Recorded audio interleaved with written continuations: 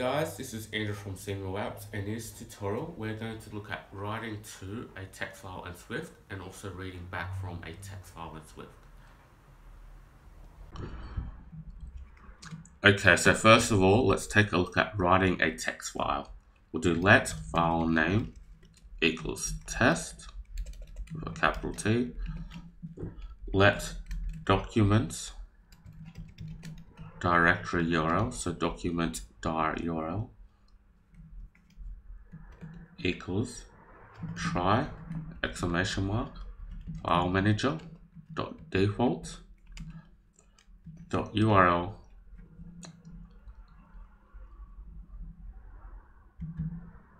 oops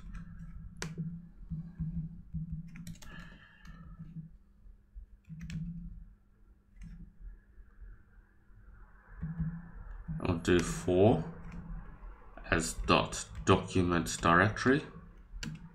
In is going to be dot user domain mask. Appropriate for is going to be nil and create be true. And do let file URL equals document dir URL dot appending path component, and the component is going to be file name, and finally dot appending path extension, and the extension is going to be txt for a text file. Then we're going to print file path, and we'll print that out to the console. So that's file URL dot path. So this is the path to the actual text file, kind of like the folder it's stored in. Now to write to that file we just set up, we'll do let write string equals write this text to the file in Swift. And finally we'll do this will write to the file here. So try write string dot write. The to is file URL, atomically is true, and encoding is string dot encoding dot UTF-8. And then finally do a catch, let error as ns error. Do print failed to write to URL,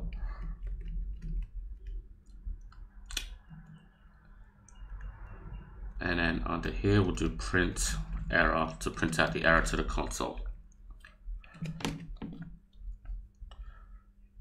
So what this is doing here, this top bit sets up our file path. So the file name is test, the document directory URL is the path to the file, and then finally it tries to write to that file we just created, so writing to that file URL.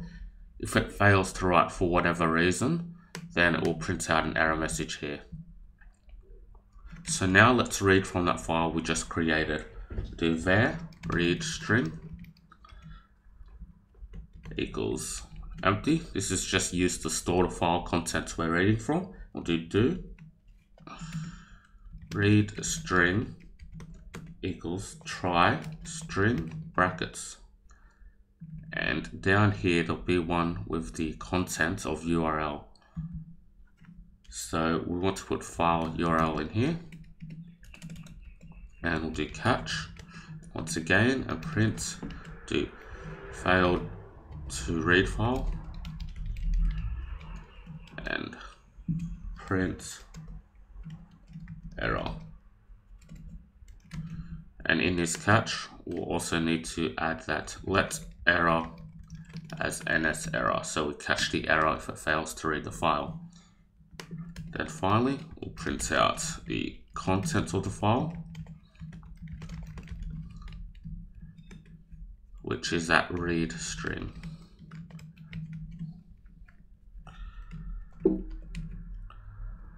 So let's save that and run our app now.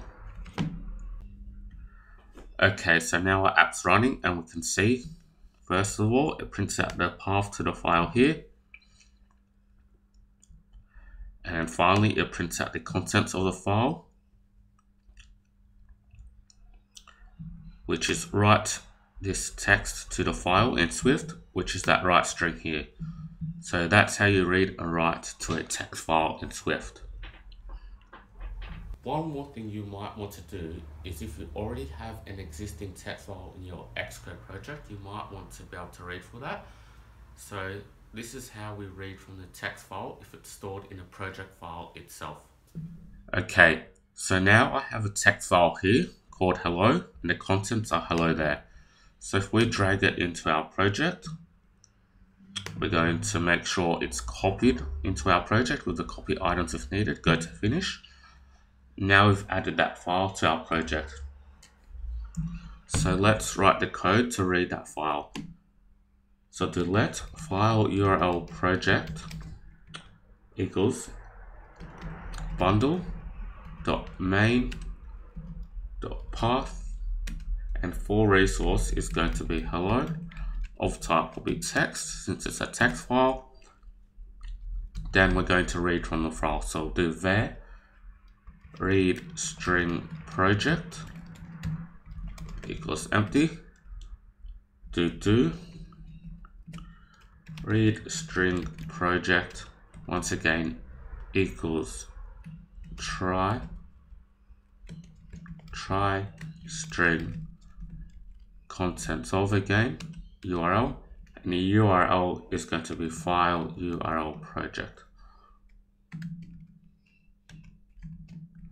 Do catch let error as ns error.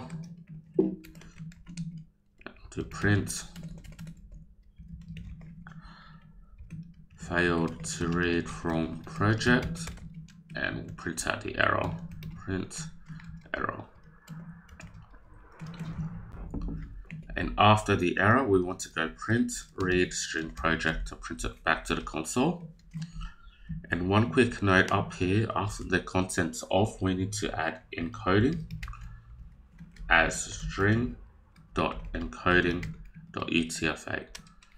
So the encoding for text files, the majority of the time will be UTF-8 unless you specified otherwise, in which case you'll have a good reason to, and you'll know why you would need to change the encoding. And the contents of this needs to be changed to contents of file for the file URL project, and that needs to have an exclamation mark added to it. And we can finally read that hello.txt file in our project. So let's run our app now and take a look at it.